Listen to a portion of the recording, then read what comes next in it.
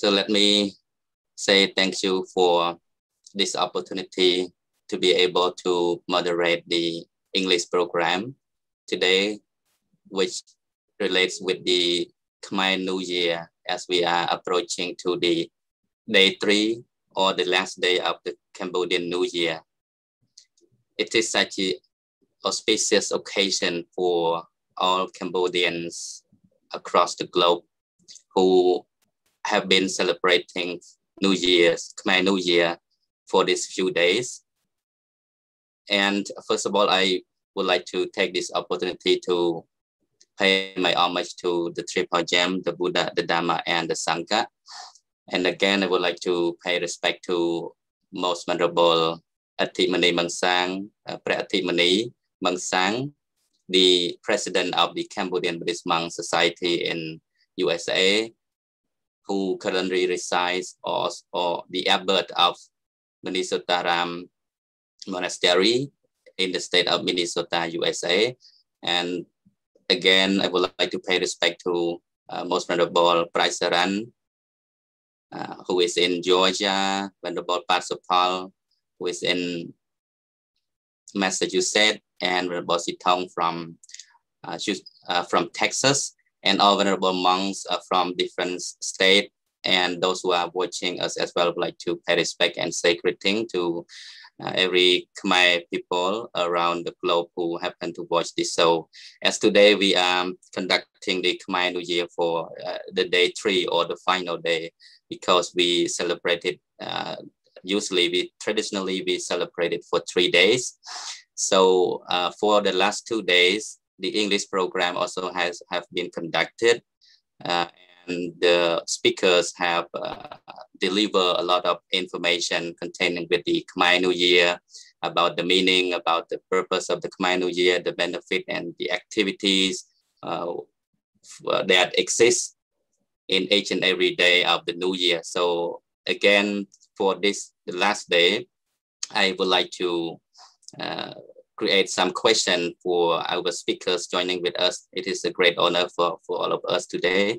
I have invited Venerable Kasapa on camera, who currently resides in the Vipassana Turya Buddhist Center of the Kingdom of Cambodia. And Venerable is also the lecturers, also the meditation trainer in Phnom Penh, Cambodia right now. And again, also I have invited Sister Jenny, who is also currently reside in Seattle, and she is the first generation of Cambodian American who was born and raised in Seattle. And hopefully we can learn a lot from both of the speakers, especially Sister Jenny, who was born here. And so we could learn, I think we can learn a lot from you as a Cambodian American who grows up and witnessed the celebration of Khmer New Year in America, especially in the state of Washington.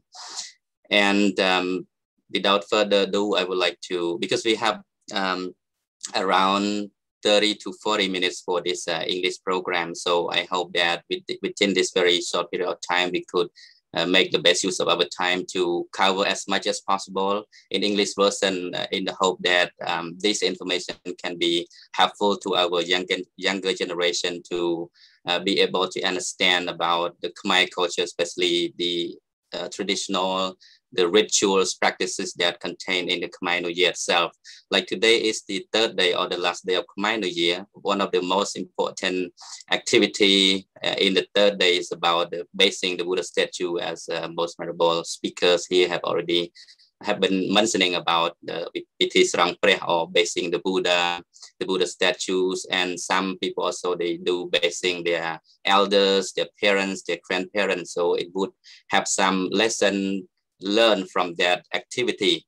Anyway, without further ado, I would like to start the first question with Sister Jenny. Welcome, Sister Jenny, to the show. And I would like to ask you to introduce about Khmer New Year. And of course, we have been talking a lot about what Khmer New Year is, but for myself, and I believe that our Cambodian monks also would like to learn, because a lot of foreigners will come to the temple and they ask, what is Khmer New Year? So what would you explain to the foreigner about what Khmer New Year is as a Cambodian American? Yes. Hi, thank you for inviting me to this discussion. I want to give my respect and homage to the Triple Gem, the Buddha, the Dhamma, and the Sangha. And again, thank you for involving me in this discussion today. On a general term, when I explain Cambodian New Year to foreigners or people who are unfamiliar with it, I usually just kind of describe that, in Cambodia, April happens to be the hottest month of the year, and it happens to be towards the end of the harvest season. And so many lay people are kind of able to relax after a hard season of tilling the farm and harvesting. And so it's an opportunity for us to celebrate, and also an opportunity for us to go visit the temple, because our day-to-day lives are so busy that oftentimes we forget to do the basic practice of generosity. And so we get the opportunity while we are not working to go to the temple to build merit and collect merit for ourselves and for our elders and for our ancestors. We do that by offering alms to the monks and also donating to the temple, monetary or gift-wise. And so that's kind of, on general terms, that's kind of how I explain it to foreigners. Then there's also the Buddhism aspect that I'm still actually kind of learning about as well. And so there is a correlation, because, it's not just Khmer New Year's. We know that in Thai and Laos and in Sri Lanka and Burma and Malaysia, they all celebrate New Year's around this time too. And the thing that connects it is Buddhism. But I would rather have a monk speak on that aspect of Cambodian New Year. Thank you so much, Jenny, for sharing from your perspective as a layperson and as a Cambodian American who was born here. How you explained to foreigner was very interesting. And I believe that sometimes for us as a monk, we always, when we are introducing about Khmer New Year, I myself always think about the Khmer language, what I have read from the Khmer books, from the Khmer text, but what you have introduced just right now is like a little bit different from what I have ever used, So it's a good thing to learn something new from foreigner like yourself. You're actually a Cambodian American, but because you're born and raised here, so you consider as one of the native speakers that we can learn a lot from you. Thank you so much for that. And let me turn back to Venerable Kaspar on camera. What about you? How can you introduce about Khmer New Year? And as you have been living in Sri Lanka for around 20 years, and Sri Lanka itself also celebrated the New Year, which is, happened at the same time with Cambodia. So how would you explain Sri Lankan people about Khmer New Year? You're mute. Thank you, Venerable Sir, and let me pay my homage to the Triple Gem and dear Venerable Sirs, the President of Cambodian Buddhist Monk Society, and our friends in Dhamma around the globe, and especially Cambodian devotees who are living in the United States.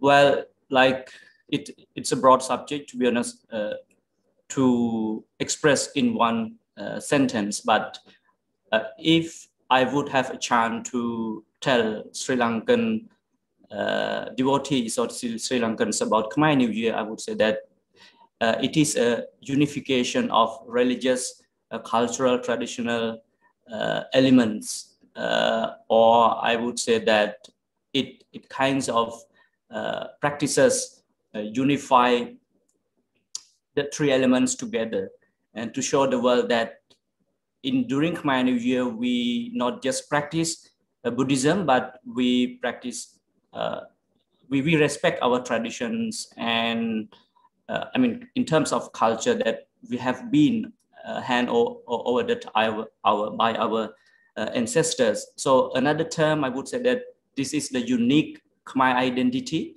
This is our national day.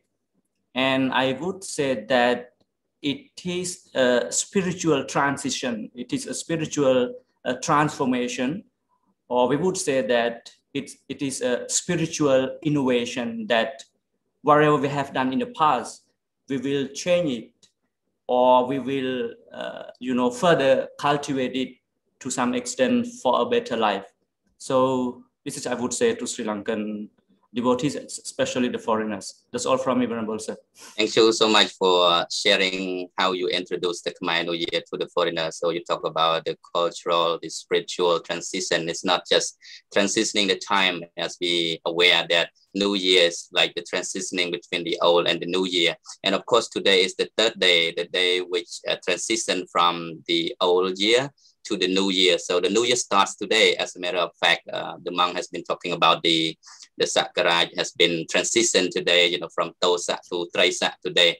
So of course, as you have pointed out about the spiritual transition during each and every new year, something could be transition, something could be transformed from bad to good, from, you know, suffering to happiness, and so on. And again, as we observe in the activities during the Khmer New Year's, and I would like to turn that to Jenny, because you have been, you know, coming to practice the rites and ritual during the Khmer New Year at the temple. What have you observed about some activity that you think is like interesting to you? You know, we have like people gathering to the temple, they listening to the Dharma talk, they're listening to the monks doing the chanting, you know, they cook the food and take it to the temple, offer to the monks. They do the rob bath, you know, like offering alms to the monks both. And then they also offer the donation, everything that they bring to the temple, paying homage to the Buddha, Dharma, and Sangha, observing moral precepts, practicing, you know, meditation, and so on. What is the most favorite part, or what is the most, you know, like interesting activity for you during the Khmer New Year? Yeah, I think one of the most fun and interesting part of Khmer New Year's, you know, Cambodian New Year's is also, in America, is also a time for us Cambodian people to really get together and to learn about our culture, to witness our own culture. And so, of course, there's the being able to witness Robam, like all of the classical dances, and, you know, the drummers, the chai yam is really fun as well too. And also just being able to come together and play some traditional games and whatnot. But as far as like the Buddhism aspect goes, I really enjoy after the monks eat, the lay people all get together and we share a meal. Of course, this is before COVID, but that was probably my favorite, just because we're all enjoying our efforts that we put together. You know, most of everyone have brought food to the temple to share, to offer the monks. And then afterwards, we get to share in that experience as well. And, you know, a lot of the times you're sitting with another family and you're just getting to know. And, you know, I think maybe people in Cambodia kind of take for granted that you're always surrounded by Khmer people all the time. And for us growing up in America, that's not the case. The only time we're around Cambodian people is when we go to the temple, and that's every once in a while. And so it just feels so good to be able to go to a place where everyone kind of knows what's happening. You know, everyone's eating the same food. Everyone is just enjoying each other's language and seeing the old aunties and uncles and the, you know, the family friends that you haven't seen in a while. So it's an opportunity for us just to come together and just enjoy each other's company. Another favorite activity of mine is the last day, the Songkran, I think is what it's called, where we do the water blessing ceremony. And I love being able to not only bless the statues of the monk, but also bless the elders as well. At the temple, at the South Park Temple, we had all the elders lined up or sitting next to each other. And then all of the youth comes and we sprinkle water into their hands, and we're doing well wishes and just wishing prosperity, happiness, and long life to each other. And then it's such a joy to witness, because these elders, they look like little children too when they when they come out of the room, and they're also blessing us. And the next thing you know, we're all just having fun, having a water fight, you know. And it's again, that's just it's so endearing to witness, because I don't really get to see that. I'm not sure of any other cultures that have such a strong connection between or not a strong connection, but a strong ritual of respecting elders. And so that is really unique to see, and also very joyful and endearing too. So that's my two favorite things, is just sitting, catching up with old friends, and being around other Khmer people, and also the water fight at the end of the celebration. That is very impressive, what you have mentioned. I think that is a good, like, we can say it's a unique point about Khmer New Year celebration. Sometimes we cannot find this in any other, practices, traditional practices, but the activity, like, the way we pay respect to our elders, the way we get connected, with our ancestors, with our elders, get surrounded by the younger generation, paying respect to the elders, and do the wishing by, placing holy water on the hands and the monks' hands as well. So we'll come to that in a moment. But I'm interested about when you talk about the part where you interested is about, people get together, enjoy the meal together after the monks. What is your favorite Khmer food, by the way? Because in Khmer New Year, people are cooking, traditional food and bring to the temple. Also, can you count some Khmer traditional food as far as you know? And what is the most favorite food, Khmer food for you? For me, my favorite Khmer food involves anything that has like a hint of bahok, and of course krung in there. So cha krung, bahok ti is one of my favorites. It's one of my son's favorite. My husband, who was white American, he loves chamasua. He loves any it's like anytime. Okay. Yeah, chamasua is his favorite. Of course, anything with curry. I mean, I love Khmer food, and I know that every time I go to the temple, I know the elders are cooking it, so we're getting authentic Khmer food. And I mean, that's probably why it's one of my favorites too, just because I don't cook Khmer food at home very often, and when I do, it just doesn't taste as good as mom's, right? And so going there, and I know that a lot of the elders, they put a lot of effort into the food, and so that you're going to be getting really good authentic Khmer food. Yeah, that's great about it. I have some foreign friends who study with me at the college. When I introduce about Khmer New Year to them, they say, what is the special thing about Khmer New Year? I said, if you don't like about the religious practices, maybe you like about the food, because there are a lot of different kinds of food, they bring to the temple. So once they come and join us and they enjoy the food, I think that is one of the best way to promote our Khmer New Year to foreigners, to the world, right? So we'll come to that question later. And thank you for, raising about some unique activity we have in the Khmer New Year. So let me move back to Venerable Kassapa.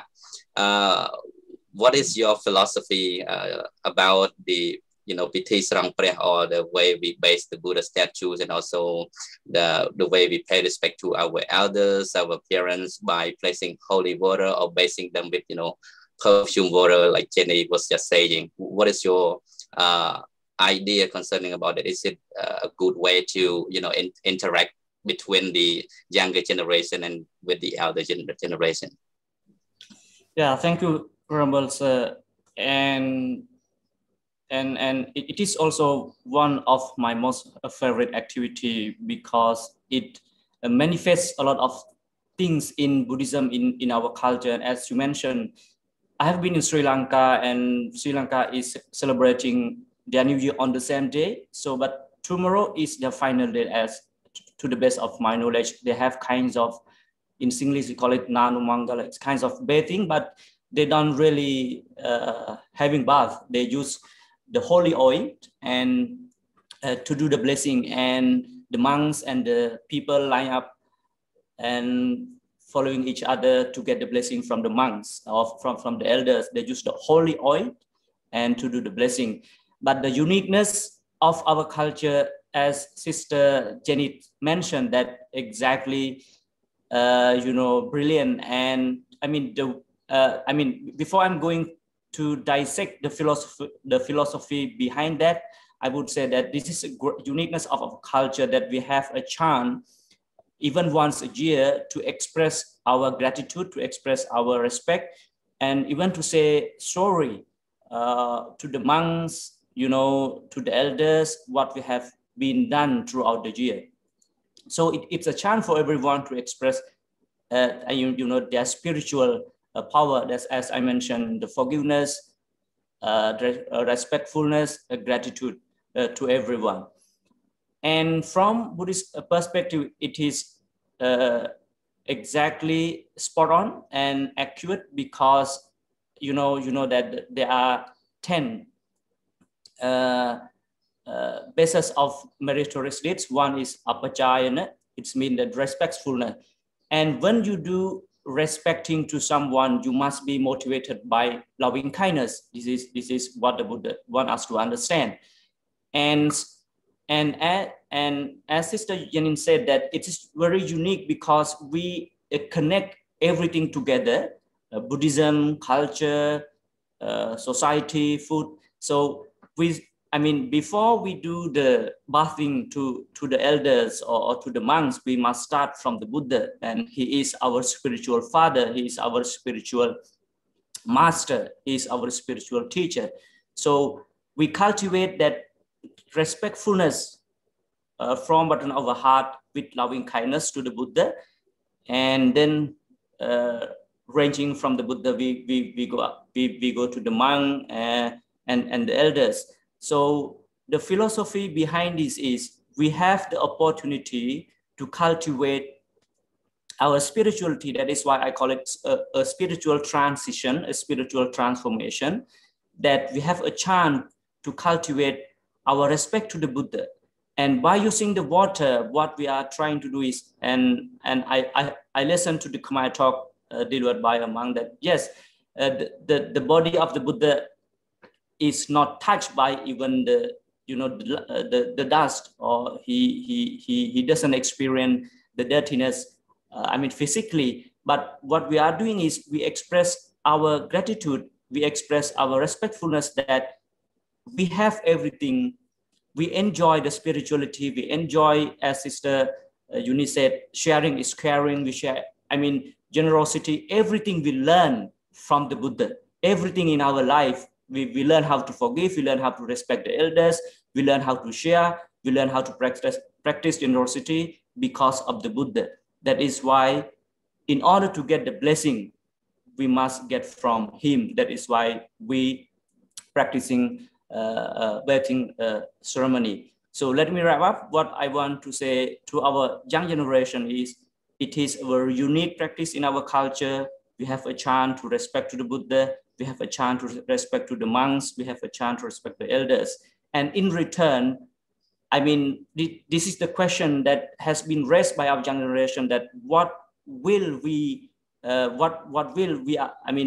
benefit for us from kinds of rites or rituals. To be honest, when your heart is touched, when your heart is touched by loving kindness, when your heart is touched by respectfulness, this is the greatest benefit you are gaining. So don't talking about the next birth, don't talking, in terms of deep philosophy.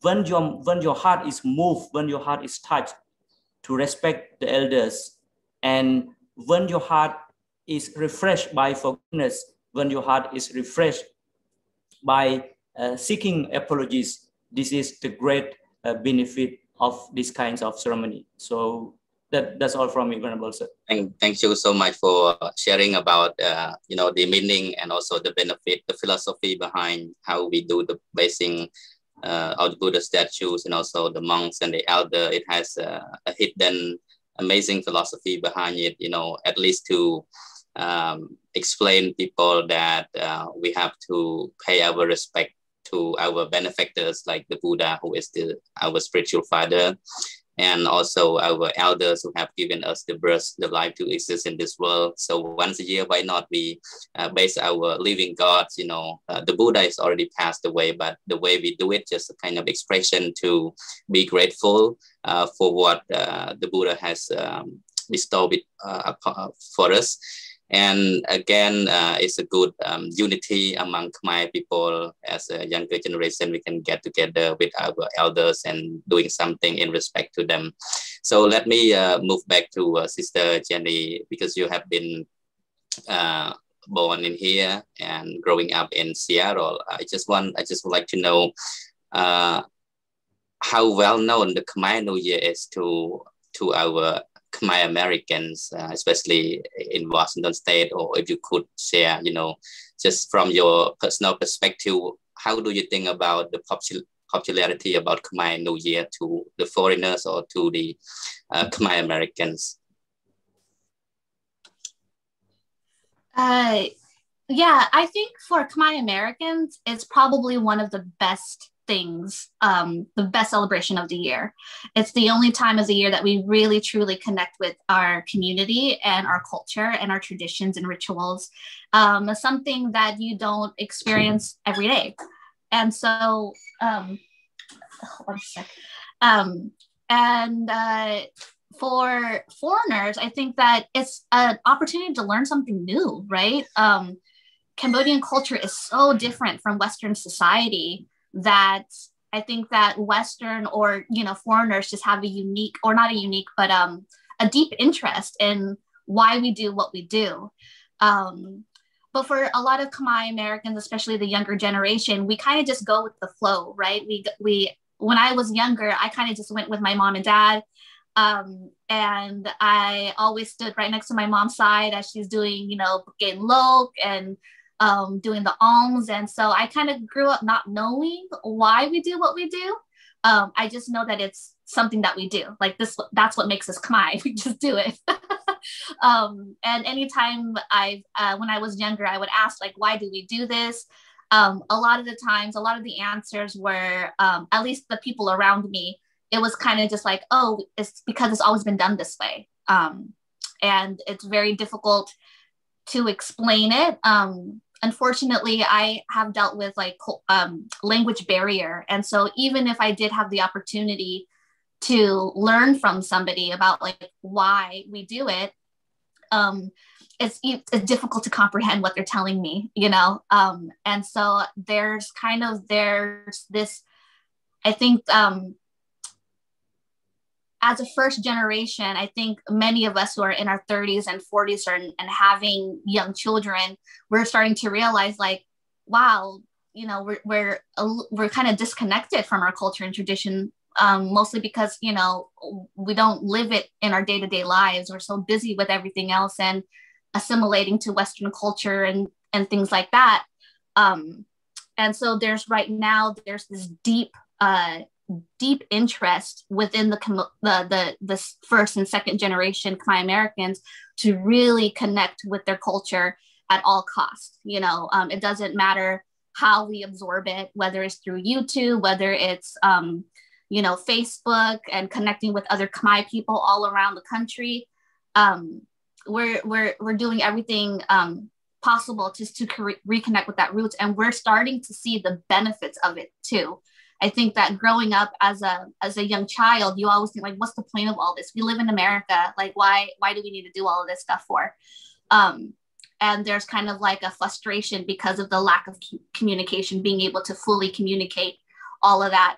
But with time, I think people are starting to pick up, it's almost kind of when you're younger, you don't understand your parents, but when you become a parent yourself, you suddenly understand some of the things that they taught us, right? And so it's finally sinking in with our generation that oh, I can see why it's so important. And now we're making that effort. Some of us are enrolling our children in Khmer dance classes and Khmer language. That I bring my children to the temple too, just for them to kind of experience it and in any way that we can. But yeah, Khmer New Year is the biggest celebration. It's mostly because it's really fun too, because we get to see our traditions, our culture alive. But like I said, with foreigners, I think it's something unique. You can learn something new every day, and there are many people out there that want to learn about the Dhamma, want to learn about Cambodian history, but we have to remember that we're still technically a small population throughout the country too. And so many people don't get exposed to Cambodian people here in America, unless you live in, Lowell or Seattle or Long Beach. But for many people in America, they don't know anything about Cambodian people in our history. And this is an opportunity for them to learn, especially if they have like a Cambodian coworker, a Cambodian neighbor, or a Cambodian, friend. You could, if you're that Cambodian friend or neighbor, invite your friends over and just enjoy the moment with us too.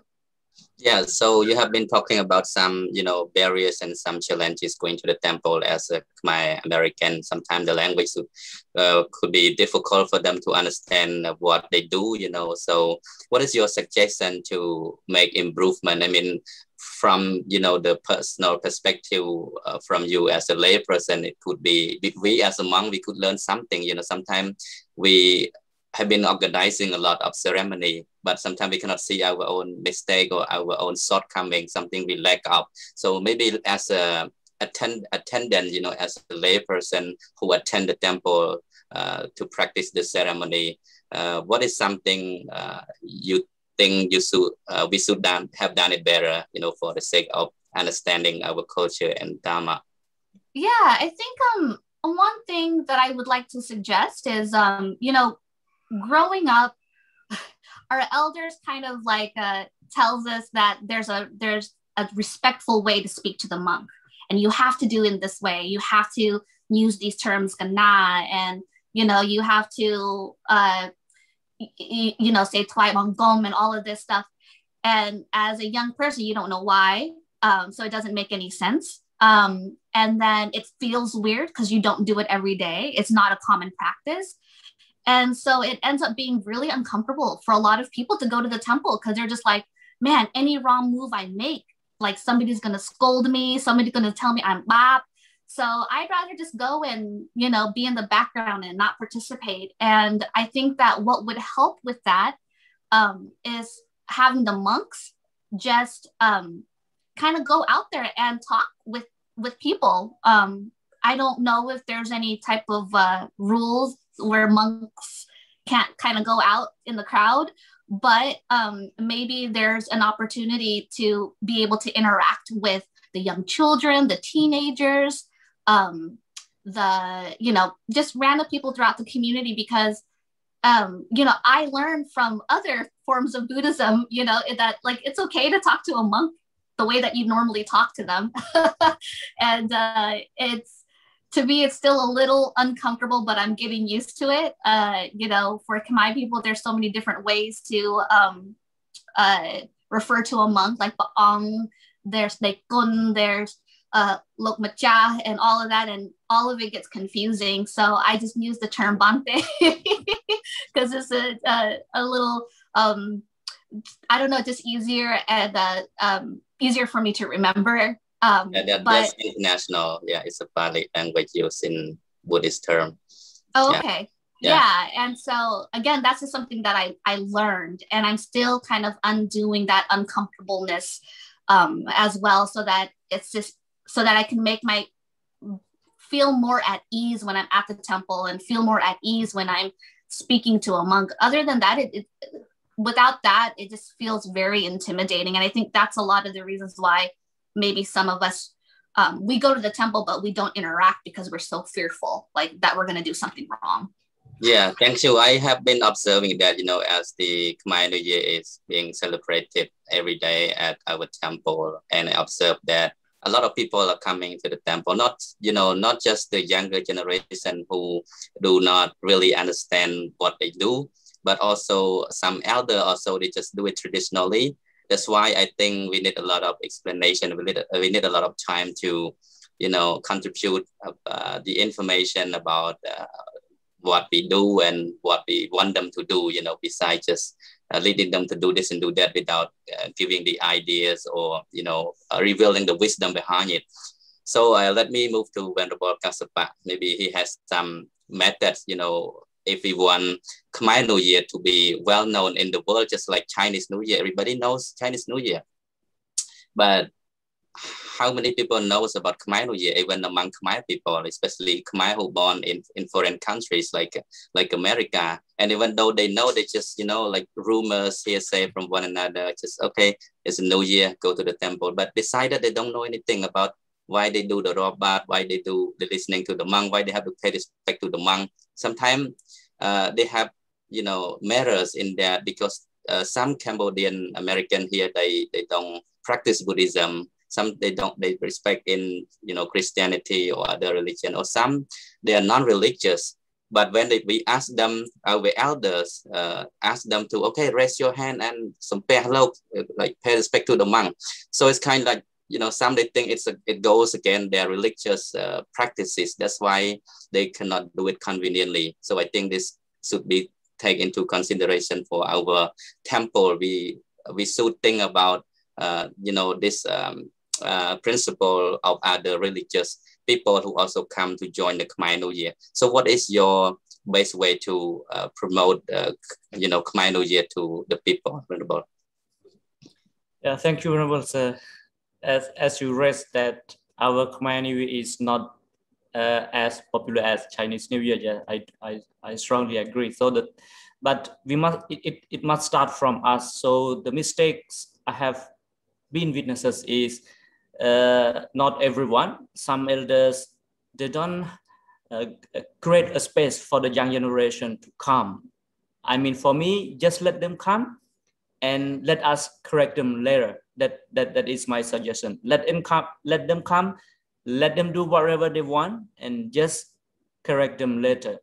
So this is the responsibility of our elders. And the second responsibility is from monks. And not every monk, but I want to say that we are lacking kinds of explanation, especially monks. Sometimes the way they express, the way they explain is not that logical, it's not that philosophical, and cannot be absorbed by the young generation. So because this is where we are getting stuck to promote our culture. So from my understanding, education, like right understanding is very important. So to have the right understanding, we need a right explanation. This is my point. So we have to create a space for young generation to understand our culture of, I mean, besides the rituals and religious activities, I would suggest that monks, you can reserve 1 or 2 hours for young generation to ask you the question. Or on the other hand, you can invite some guest speakers to share the core philosophy of our Khmer New Year. Then this would be beneficial from my understanding. And as Sister Janet said, that everyone is interested in food, so we can share that when we talking about generosity, so the practice must come from the monk. So whoever come to the temple, I mean, outsiders can be from other religion, from other culture, but the uniqueness of every culture is generosity. Sharing is caring. So food is the most important kinds of, how to say that, how to use the word, that absorption or interact. Yes, we can say interact the people to our community, to understand our community, because people are interested in food.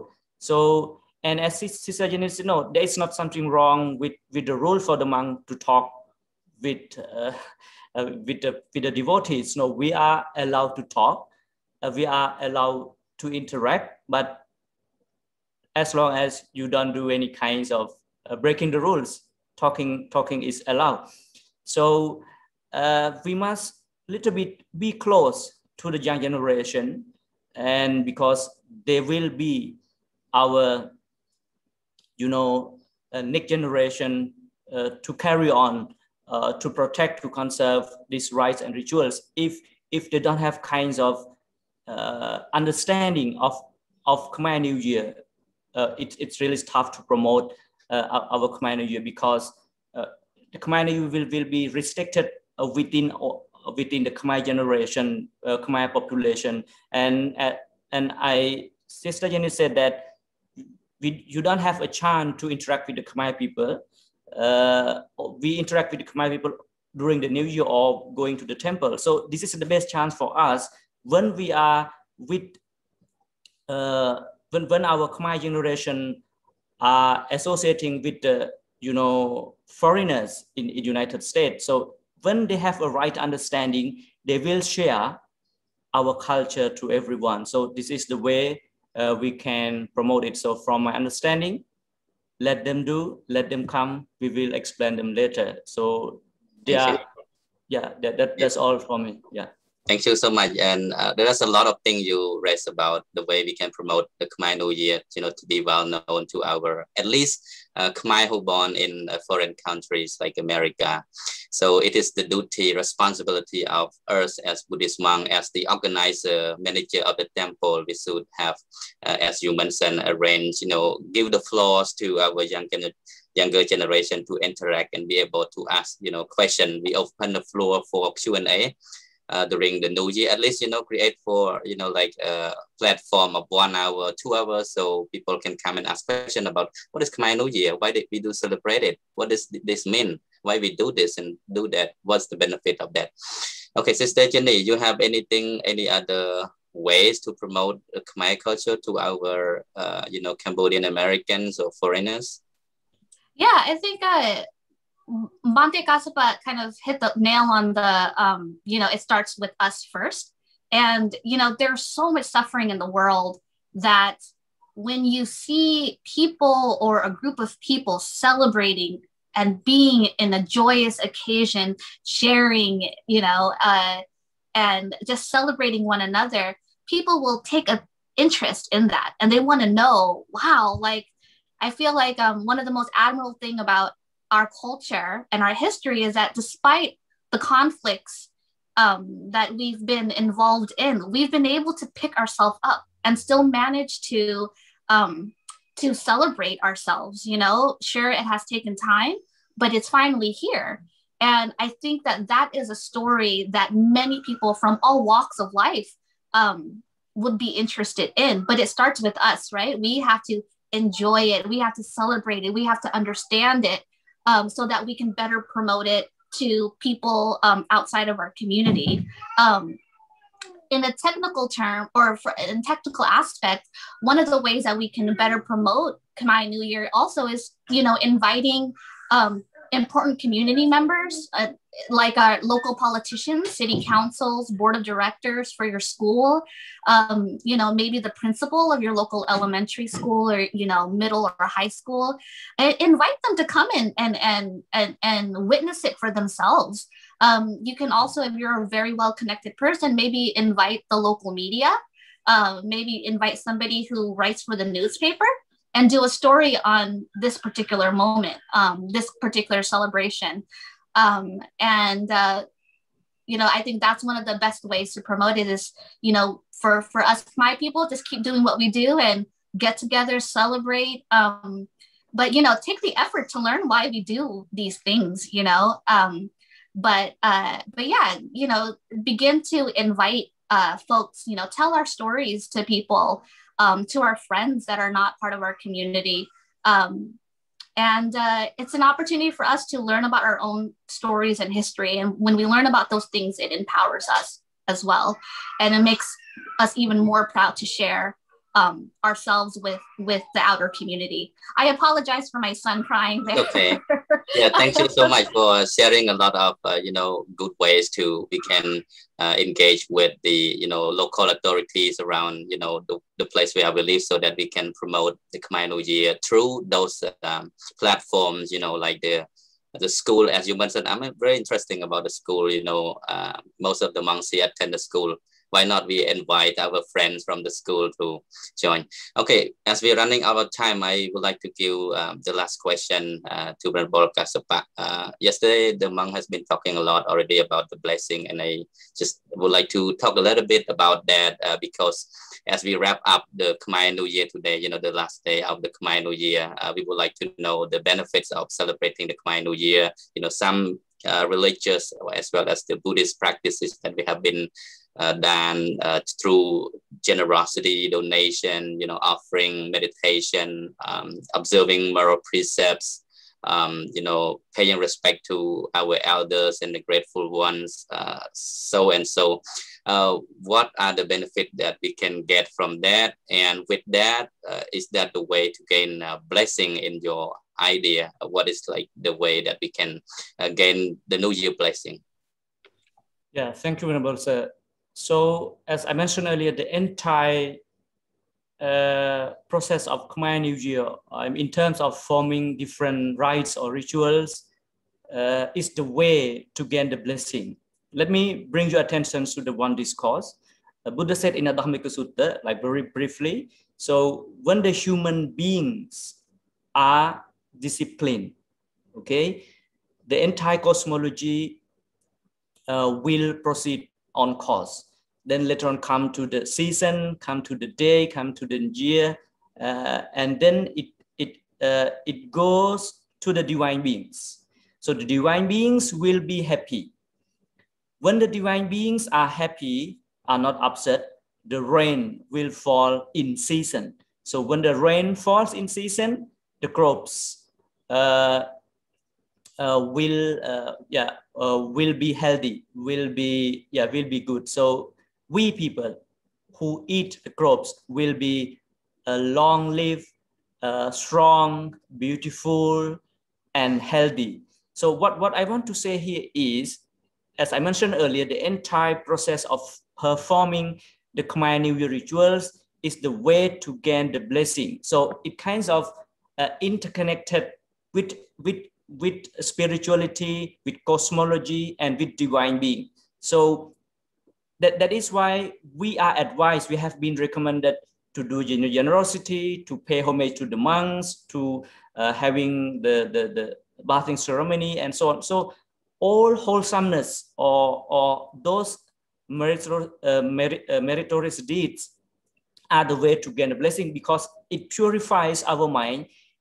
So when our mind is purified, the entire cosmology is purified. So when the entire cosmology is purified, the divine beings are happy. So in order to gain the blessing from the monks, from the divine beings, as we believe in our Khmer tradition, so you have to cultivate divine qualities. So in Khmer, in Pali, we call it Sathya, Sal, Chakya, and so on, Hera. So these kinds of divine qualities must be cultivated, must be practiced. So without faithfulness to the Buddha, you won't be able to perform all the rituals during the New Year. So and in order to gain the blessing from the divine beings or New Year angel, you must be equipped of these qualities. So that is why this uniqueness of Khmer New Year from other culture. So we try to connect, because our ancestors know it very well that the mentality, the cosmology, and divine being are interconnected. So that is why everything is arranged in order to gain the blessing according to the Buddhism, according to the astrology, according to the tribal belief system. So what I want to say, this is we must practice it meaningfully in order to gain the real blessing. So that's all. What is the lesson learned from Khmer New Year? If you could wrap up some of the lesson we can learn from Khmer New Year, like the takeaway message for our people. Okay, well, let me just add to what I have mentioned. When we stay away from the wholesomeness or the goodness, like practicing generosity, respecting the elders, and so on, we will be inflicted. This is what I can say. So what we have learned is Khmer New Year is a chance for us to change the way we live in order to stay healthy. So according to Buddhist perspective, COVID-19 is the result of the way we live, is the result of our lifestyle. So during Khmer New Year, as I told you, we purify everything mentally, physically. This is the lesson we can learn in order to interact, the good qualities of Khmer New Year into our life, in order to to fight with COVID-19. Thank you so much, Pante. I think it's the time is up, and I'm sorry for Sister Jenny also busy with her child, so we would end up our discussion right now. And I'm sorry for taking much of this time. Of course, we have a lot of questions to ask, but we don't have any more time. So thank you so much for Honorable Monks for allowing us this opportunity to engage with the dialogue, so that we can share with our younger generation to get better understanding about what Khmer New Year is, how they celebrate it, and what the benefit and moral lesson that we can learn from the Khmer New Year. And finally, I would like to accumulate merit done through this Dhamma Dana, the gift of Dhamma to everybody. May all beings be liberated from physical suffering and mental suffering. Happy Khmer New Year to the world.